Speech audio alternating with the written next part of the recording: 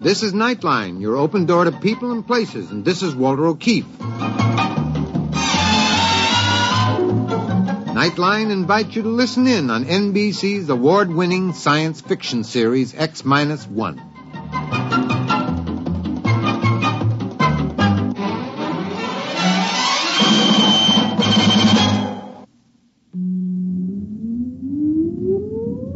Countdown for blast off. X-5, 4, 3, 2, X-1, fire.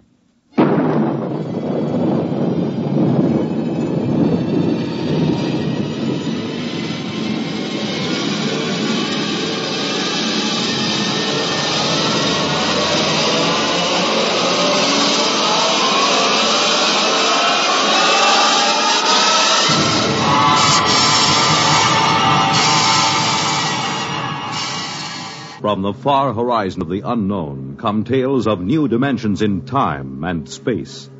These are stories of the future, adventures in which you'll live in a million, could be years, on 1,000 maybe worlds.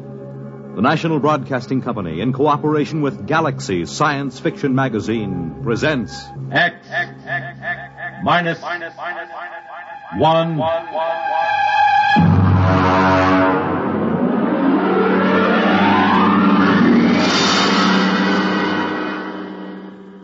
Tonight, The Light, by Paul Anderson.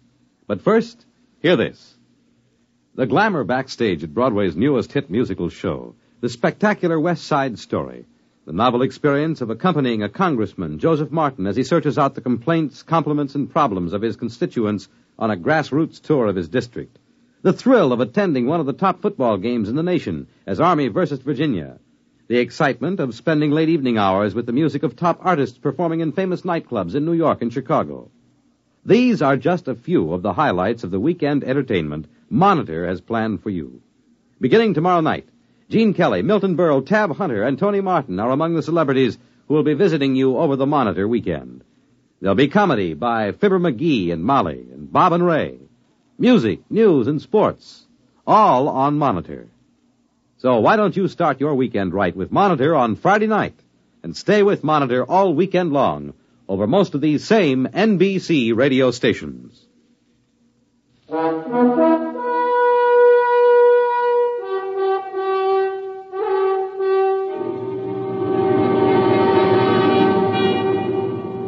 Now, X-1 and tonight's story, The Light. You really should feel highly honored, Professor. You're the only person I've been allowed to tell this to. And, of course, there's a good reason why you're being permitted to hear it. Why? I think you'll see why before I've finished. We're not a gang of power-nutty militarists, you know that. Personally, I'd like to tell it to the whole world, but it could very well touch off a war, and a war would mean the absolute end of civilization. There's one thing you should understand right from the start. Just because I know enough math and physics, just because I could pass the most rigid physical exam ever devised, doesn't mean I don't know anything about culture and art. When they picked me for the three-man crew for the first landing on the moon, they were a little condescending about that side of my background. Baird, the skipper, and Hernandez, the engineer, the other two members of my team, were a little leery of me just because I could talk about art every now and then. They needn't have worried. Once we left the space station and got into orbit, we didn't have much to do for several days but talk. Look at it. From this distance, you'd swear the Earth was uninhabited. It's hanging like a big sapphire in the inky black. Poetry. Don't you ever quit spouting it. Why are you writing me all the time, Baird? Maybe I don't trust a scientist who keeps talking about art all the time. You think there's no connection between the two? I know blamed well there isn't. I always thought that when you got up this high, you could make out the continents. I can't tell where the sea ends and the land begins. It's the clouds lying all over the surface that make it so tough. I think that's Russia coming into view, isn't it, Skipper? According to the orbital schedule, that should be Siberia emerging from the Terminator right about now. Are they watching us, I wonder? Why not? They've got a space station of their own with good telescopes on it. Yeah, and I'll bet they're hoping that we smack into a meteor. Maybe they don't have to hope. Maybe they've already arranged an accident. I doubt it, Baird. They wouldn't risk sabotaging us. Not on a trip like this with the whole world watching. Because it might start a war? Don't make me laugh. Nobody's going to start shooting when they know the whole world will go up in smoke just to avenge 3 spacemen and a $10 million hunk of ship. Ever hear of chain reaction? One sharp diplomatic note might set off the whole thing. You think our own government would be sending us to the moon if there were any military advantage to be gained from it? Then what's the idea? Why are we doing this? Prestige. Yeah. They put up the first satellite, built the first space station. Now we've got to be the first man to step on the moon, or the rest of the world will start looking on us as a second-rate power. You make it sound like some kind of game. Oh, it is, Hernandez. The deadliest game mankind ever played. One false move and bang, the whole world goes up in a mushroom cloud. How long will it go on? That's what gets me. As long as there's a balance of power. But let one side, Russia or us, find a really new concept, something the other side doesn't even dream about, and it'll be all over. Suppose they find it before we do. That'll be too bad for us. The Cold War will be over, and so will we. Why don't you shut up, the two of you? You both talk too much. It was the wrong thing to say, I knew, out there in the great quiet night.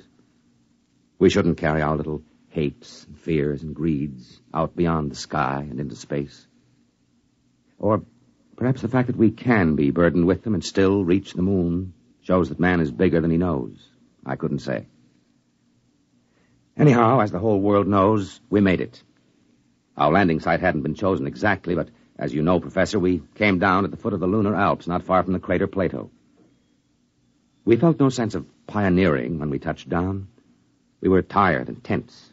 It was merely a hard, breakneck job.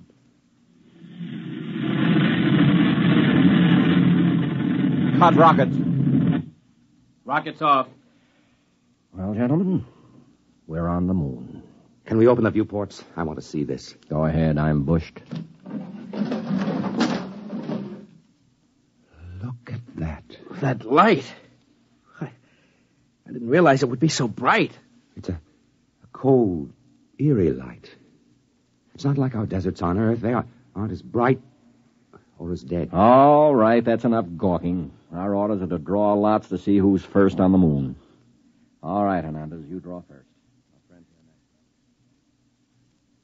Well, Professor, we drew lots. And, of course, everyone knows who won. I did. I was to be the first man ever to set foot on the moon. At least for a little while, that's what I believed.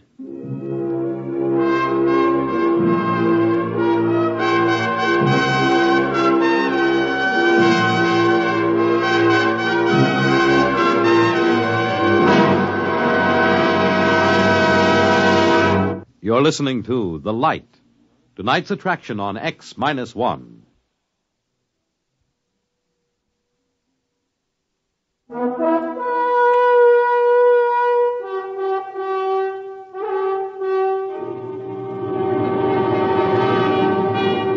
Now back to X-1 and The Light.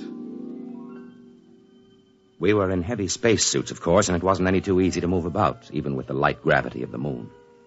I stepped out of the airlock first, followed by Baird. I just stood there in the shadow of the ship, looking at the weird light, lost in wonder. I don't know how long I stood there before Baird spoke to me. Well, go ahead. Go ahead, what? Make the speech. You're the first man on the moon. You mean that prepared speech they gave us? No, thanks. We've got to make it. What's the matter with you? Your job to make the speeches. This is mutiny, you know. I ordered you to make it. I could make a suggestion. Why don't you write in the log that the speech was made and let it go at that? Judas Priest, man. All right. But if this ever gets out... It's our secret, Captain. Consider the speech made. Well, what do we do now? You start gathering rock samples. I'm going to take pictures. Come on the double. So we went to work. I gathered some samples, and each time I did, I left a little mark in the dust on the surface.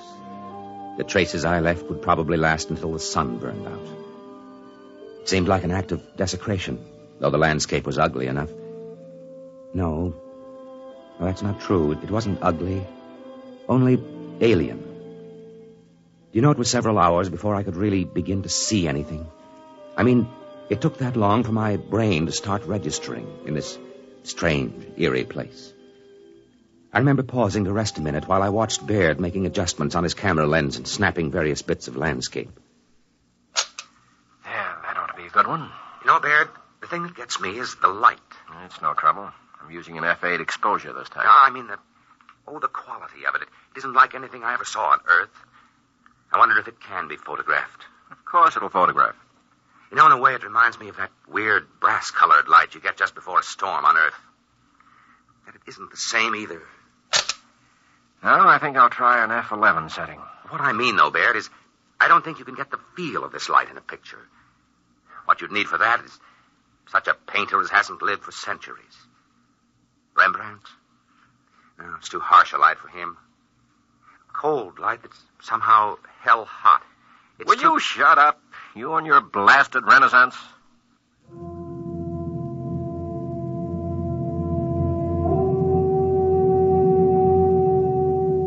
Well, I suppose Baird had a point. This was hardly the place for a chat about art. We went back to the ship after that, had a meal and a nap before setting out for more explorations. We decided to take a look at the Plato crater, and conditions were right for it, so we set off, all three of us this time. I won't describe the walk in detail. I can't. It wasn't simply the landscape and the lighting. On the moon, your weight is only 1/6 as much as it is on Earth, while the inertia remains the same. It feels almost like walking underwater, but you can move very fast once you get the hang of it. After a while, we reached the crater wall, climbed it, and stood looking down. Then Hernandez saw something and let out a yelp that almost split my ear when I heard it on the speaker in my helmet. Hey, look! What's the matter? What happened? There, in the floor of the crater, that mist. Yes, I see. Then they were right. Who? What are you talking about? The astronomers. They thought they saw something that looked like a mist in some of the big craters. They're right. It's right in front of our eyes. I thought there was no atmosphere here. How could there be mist? Maybe there's some kind of water table down on the floor of the crater. Hey, get back here. I want to go down for a closer look, Baird. And break your leg so we have to carry you home? No dice. You stay here. We've got to find out. He couldn't break anything wearing that space suit. They're like arms. Stay here. I'll have your court-martial. Oh, Skipper, have a heart. Yeah, come on, Skipper. We've got to find out what that stuff is. In the end, we convinced Captain Baird, but he insisted we rope ourselves together before we made the descent. It was agonizing work getting down the lip of that crater, but we made it. We stood there silently on the floor of the crater, bathed in a cold, golden-white radiance. There's never been such a light on Earth. It seemed to pervade everything, drenching us cold and white, like silence made luminous. It was the light of nirvana. And somewhere, somehow, I had seen it before. I stood there unable to speak until another yell from Hernandez brought me to my senses with a wrench. Oh, no. It can't be. Now, what's the matter, Hernandez? Look there in the dust of the crater. Look and tell me I'm crazy. Good Lord. Footprints of a man. Who? There's only one other country on Earth that could send a spaceship to the moon yet. Yes, Hernandez. Russians. Are they still here, I wonder? We can't tell by staring at the tracks. They could be 5 hours old or 5 million years. But why haven't they told the world? Why haven't they been bragging about it? Why do you think? You mean they've found something of vital military importance? Look up at the Earth. Maybe right now they're planning their next move. The last move. I don't believe it. They couldn't have done it. They couldn't have kept it secret. Why not? They could have taken off in a black ship when our space station was on the opposite side of the planet. How would we know? Come on. Where? Back to the ship, of course. They'll have to know about this in Washington immediately. If they find out we know their secret, that could be enough, Baird. That could trigger the war. I've got a code. Are you sure it can't be broken? That it already hasn't been broken? Shut up, you troublemaking whelp. Let me alone. Just the same, Skipper. We better follow those tracks. See where they lead to. We didn't bring any weapons. I'd be surprised if they were as careless. Baird, listen to me. All right, court-martial me later if you want, but listen. We can't just go back to the ship, never knowing for sure what these footprints are and who left them. How much looking can you do? In less than 1 hour, the sun will sink behind the lip of the crater. When that happens, it's going to get cold. Colder than anything you've ever imagined. I've got a heating unit in my suit. Good for 20 minutes at the most against a cold like that. Barely time to get back to the ship. All right. I'll take the chance and get back in time. But let me follow those footprints, Baird. It's your duty to let him, Baird. All right, permission granted. God help you.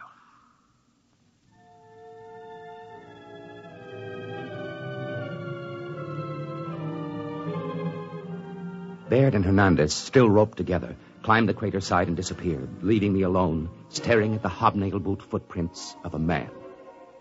I had to work fast, knowing that the sun would soon disappear and the awful cold begin. I went on, following the steps in the still, lifeless dust of the moon. At last, I came to the place I was looking for. It wasn't much to see. There was a long track of plowed dust and a chipped stone where something had landed and taken off again. And this was the astonishing thing. There was no sign of a rocket blast. A few scars where a pick had removed samples, footprints, and that's all. Someone, sometime, had landed here without rockets and had never told anyone about it. I looked up at the sky, saw the ruddy speck of Mars, and felt cold. Had the Martians beaten us to our own moon? But I had to get back now. Every second longer that I remained whittled down my chances of ever reaching the ship again. I was about to start back when something caught my eye. A big chunk of rock with something carved on it. Something unmistakable. A cross. A million suns wheeled and glittered above me. Then I knew. I remembered where I had seen that weird light which remained on the wall at sundown. And then I knew the truth. I turned and started to run for the ship. I almost didn't make it. Baird met me halfway, ripped off my pack, and connected another heating unit. Jackass! Puddin'-brained fool! I'm going to have you up before a court-martial, so help me if it's the last thing Even if I tell you who made those footprints in Plato? What? I can, you know. I've got it all figured out. And in a way, it's a good joke on you. All right, back into the ship with you, and let's hear the whole story. And it better be good.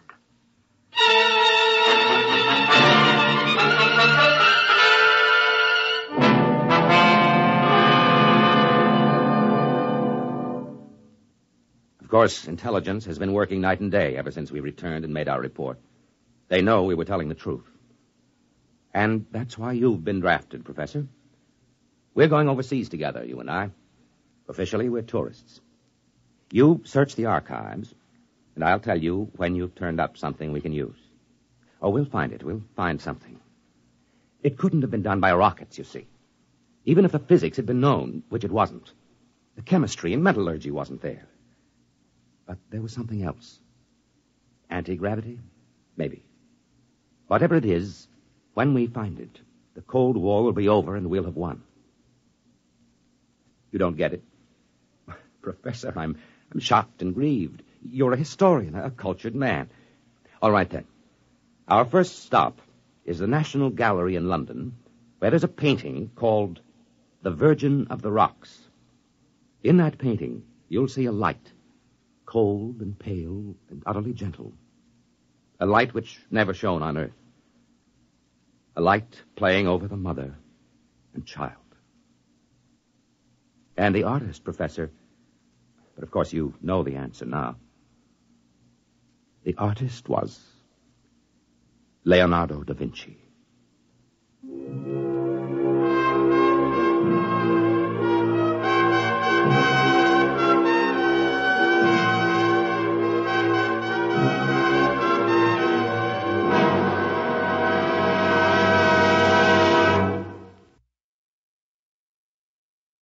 You have just heard X-1, presented by the National Broadcasting Company in cooperation with Galaxy Science Fiction Magazine, which this month features the conclusion of an exciting two-part serial, Wolfbane, by Frederick Pohl and C.M. Kornbluth.